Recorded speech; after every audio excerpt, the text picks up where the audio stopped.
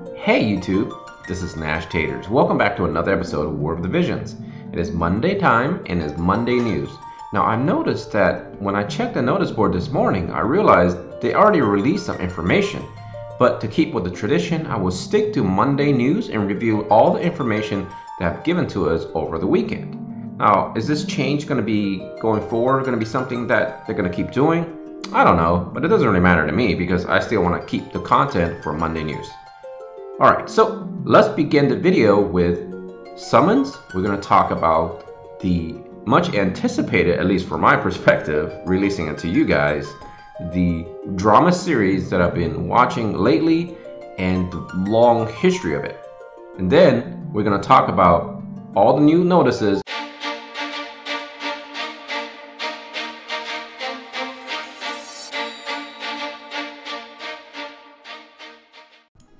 So we have a few days left on this free summons. Let's go ahead and do ours free one.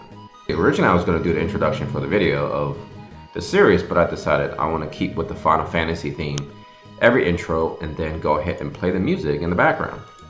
So as you can see, the background music has something to do with the series that I'm about to talk about. The music is very good because it is two famous singers from Hong Kong from way back in the 1980s.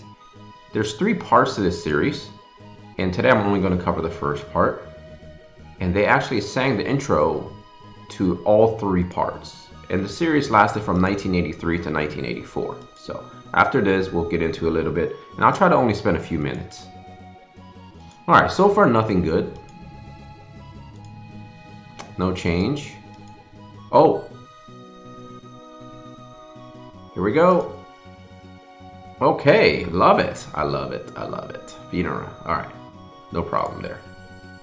So no Kitofei. That's fine. No Eldara, no Kitofei. But one step closer to finishing Venera, which I'm actually quite happy with. So let's talk about this new series that I've been watching. It's actually a pretty old series. The book was originated in 1950s, and there was 3 books or novels, as you will. But in the 1980s, the Hong Kong folks released all 3 series of the first book.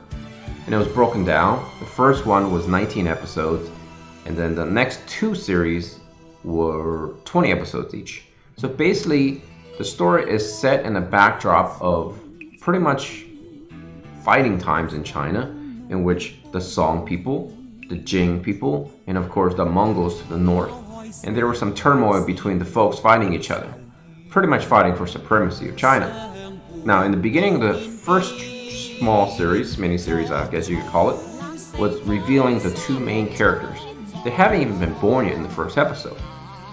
And so the basic storyline was the 2 set of parents about to give birth to the 2 children.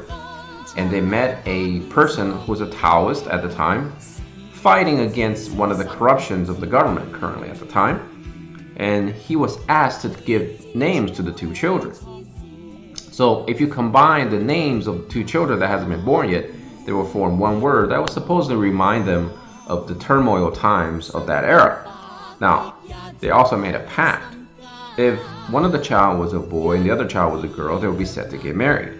If both children were females or males, then they will be both joined together as like blood brothers or blood sisters. It's a very cool concept. Very popular in Hong Kong. In fact, there have been so many reboots, I started watching the 2017 version, which was the actual direct remake of the 1983 version.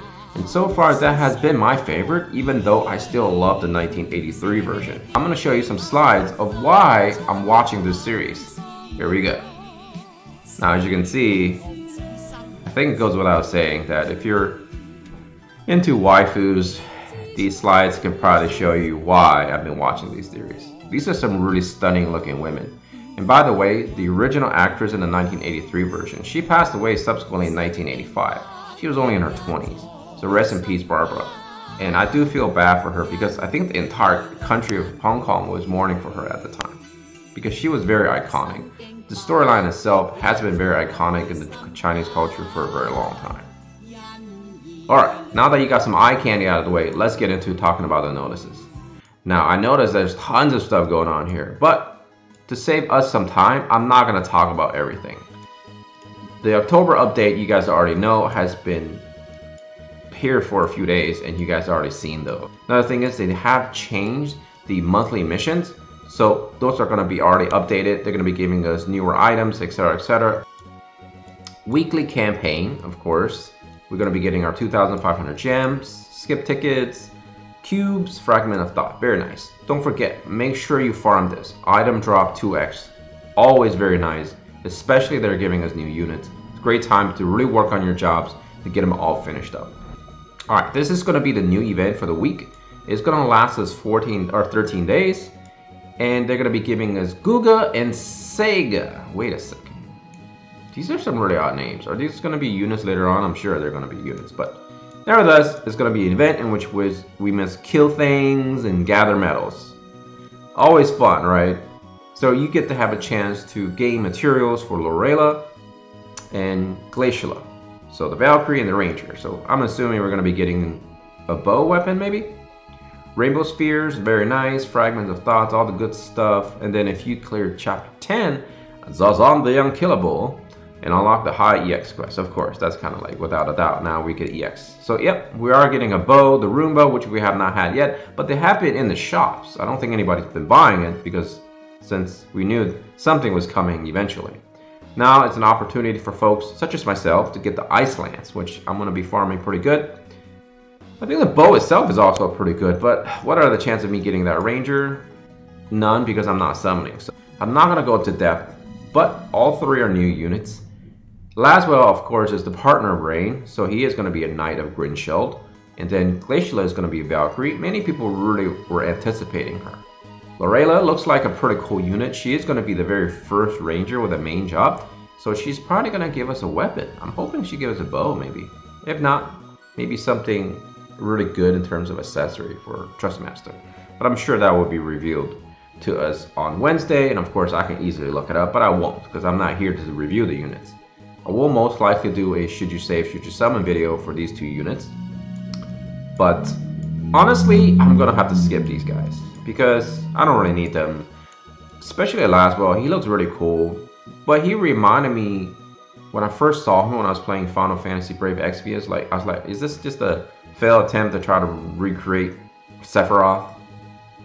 Maybe, because to be honest, right, Ray looks like Cloud. Even the stance in the game itself, he looks like Cloud. And you have to rehash things, right? That's what companies do. They take something, start a brand new IP, and kind of take what already has been working and sort of somewhat rehash it. Personally, I don't really care about this unit, even if he's super powerful, yada yada yada. Not my cup of tea at this point, because I simply just don't feel like spending way more gems to summon for units that's going to be in the database. And that's always been my philosophy. And I think anytime you have units that have guaranteed hit, they're going to be very good. Because this is why evasion doesn't, technically speaking, always works in terms of arena/PvP, simply because we are armed with an array of skills that are guaranteed hits. But nevertheless, still many people go with evasion simply because, they know that they can catch a lot of people off guard, right? So Lasswell, I guess, pretty sexy Ranger. She is pretty cool looking. I like the dark hair. She kind of reminds me of Hinata a little bit from Naruto a little bit. Yeah, I guess it's her gazing eyes. So again, the opportunity here is that you will be able to get these units to probably limit break 4 easily throughout your journey of the week, especially the fact that they give you free 50 shards, and of course Glaciela, we get a bunch of shards throughout the month. Great time to pick them up if that's who you were aiming for or planning for all this time. For the rest of us though, if you didn't plan on these units, you didn't care too much about them, it's an easy perhaps skip for now, or you can think about it. Going into the future, there are a lot of things that I really don't need to really talk about because they're just going to be rehashed every couple of weeks, right? For example, I'm just going to say, oh look, we got JP quest back again. Oh look, we got the 2,500 gems for this week. Make things simple, save us some time, because speaking about the same things over and over every single week gets pretty old for everyone. Alright, that's all the time we have for this video. I want to thank y'all for the continued support. Remember, time is your most valuable resource, so spend it wisely. As always, Take care of yourself and all your loved ones. Nashtaters and his family out. Peace out.